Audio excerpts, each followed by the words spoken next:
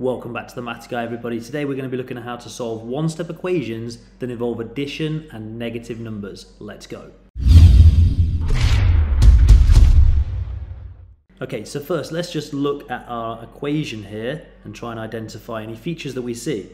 So this t represents our variable, our unknown value, and at the moment it's connected to this plus 13. Then we have our equal sign, showing that everything on either side of the equal sign is therefore balanced. And on this other side, I have a negative 30.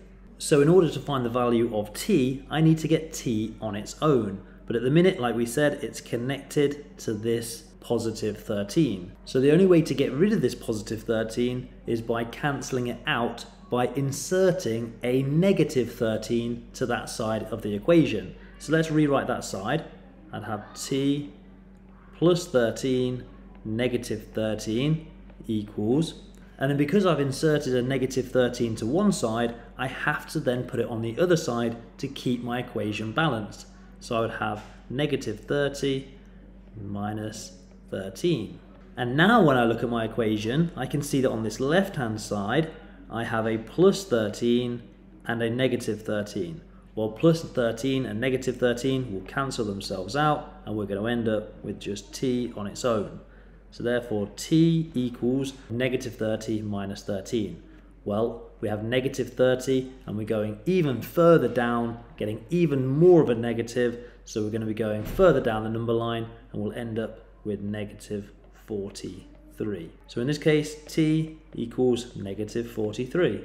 Let's have a look with a second example. And on this side we have the negative 15 on the left hand side, and then on this right hand side I have my variable that's connected currently to an adding negative 4. So again, to get this variable on its own, we need to break this connection to the adding negative 4, and the only way we can do that is by putting the inverse. So in order to get the inverse of the adding negative 4, we're going to insert a subtract negative 4. And by putting that subtract negative 4 on this side, I therefore have to put it on the other side as well. So I put my subtract negative 4 on that side too. So my new line would read negative 15 subtract negative 4 equals b plus negative 4 minus negative 4. Now when we look at this right hand side, we can see that the plus negative 4 and the subtract negative 4 will cancel themselves out and equal 0. So I'm left with just b. But on this left hand side, it can be quite difficult to see what to do here because we have negative 15 subtract negative 4. Well, the other way we can think about it is when we are in negative, we are essentially owing someone value. So at the moment we owed somebody 15. We were in debt. We had a negative 15. But then we're taking away part of that debt. We're taking away a negative 4. So actually what we're doing is we're going to come up the number line. We're getting rid of some of that debt. So if we had negative 15 and we're getting rid of a negative 4, we actually come up and we end up at negative 11, a higher value than the negative 15. So negative 11 equals b, or in other words, b equals negative 11.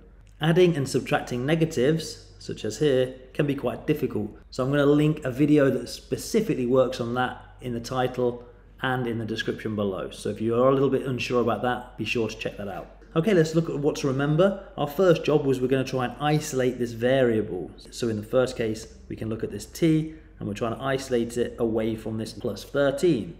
How do we do that? Well, we must insert a negative 13. But whatever we do to one side, we must therefore do to the other, and then we can just solve to find the variable value.